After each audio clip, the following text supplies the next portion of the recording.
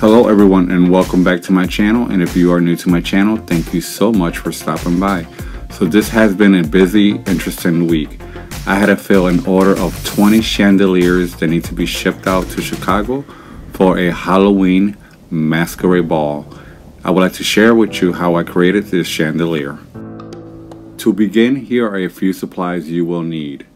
I will be creating the chandelier charms made out of plastic spoon heads. To begin, I'll be cutting 75 spoon heads using floral wire cutters.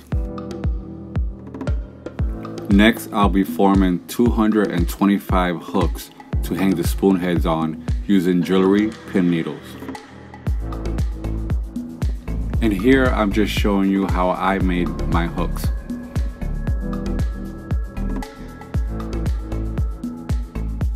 I will have another DIY video linked below where I've used the same techniques for an indoor-outdoor spoon chandelier. Next, I'll be using a wood burning tool to make holes on the top part and bottom part of the spoon heads. Next, I'll be placing the hooks in between the holes of the spoon heads and bending the wires for a better hold. I will repeat the same steps using 2 more spoon heads with a total of 3. I do apologize for the lighting going in and out in different parts of this video, but I am also using different materials in this video, so I have to keep adjusting the lighting to the camera according to what I'm doing.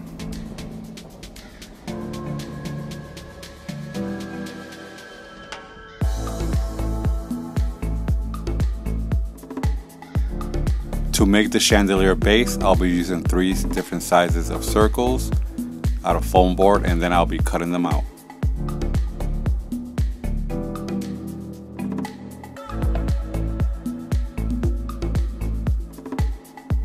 And I made 2 of each size. Next, I'll be gluing 2 of the same size together, forming 1 round circle.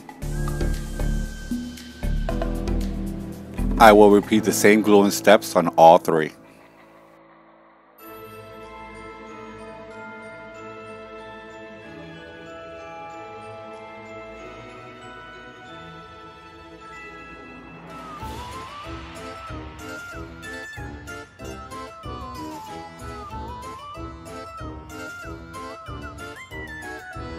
Next, I'll be using 3 32-inch skewers cut down to 5 inches to hold all 3 foam boards together. Here I'm just making sure that all 3 foam boards will be correctly centered, and then I'll be sticking in all 3 skewers.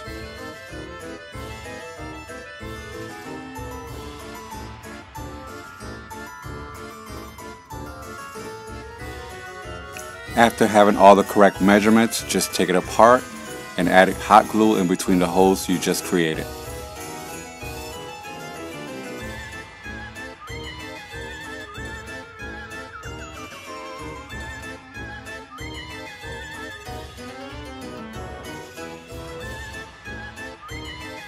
Now that I'm happy how I'll be creating the base, I'll be placing all the foam boards back together using a generous amount of hot glue.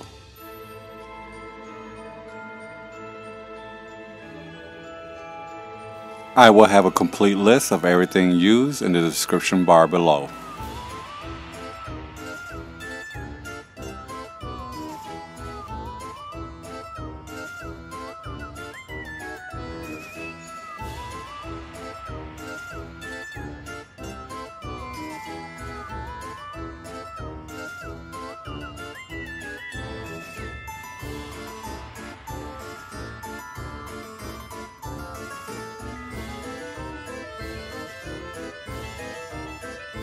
Use a cutting tool to cut the remaining parts of the skewers.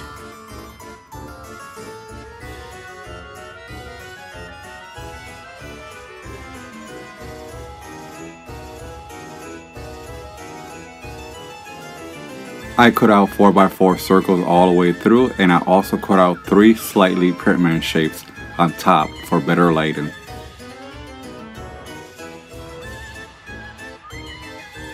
I used the same technique on the center part top of the foam board to insert the lighting cord. I made a temporary hanging hook so I can hang the chandelier while I'm in the process of decorating.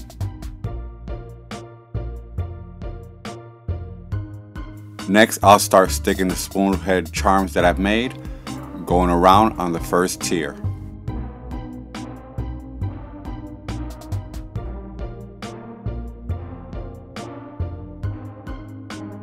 As I'm sticking and placing the charms, I'll be adding glue as I go along.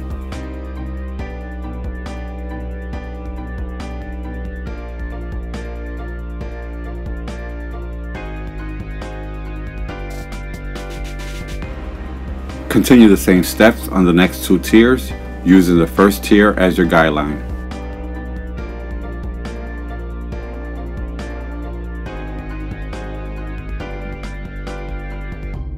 I'll be adding 3 rows of gem wrap on all the rough edges of the foam boards as I continue.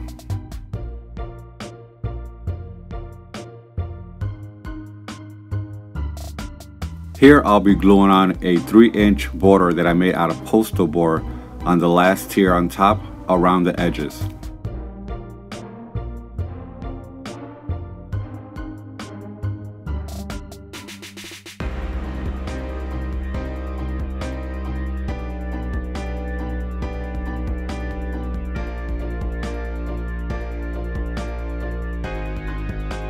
To cover the postal board, I'll be using 11 rows of gem wrap all the way around.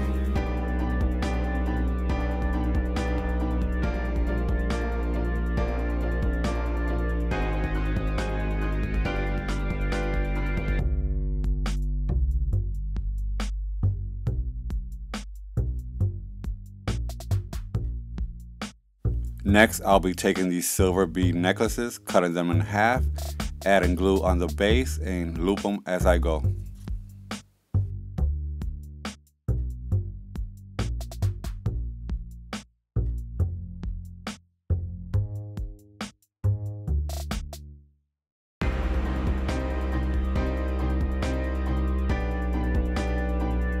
Next, I'll take another beaded necklace and glue it right in the center, 5 inches away from the first one I glued, and continue the same step going all the way around, continue looping all necklaces.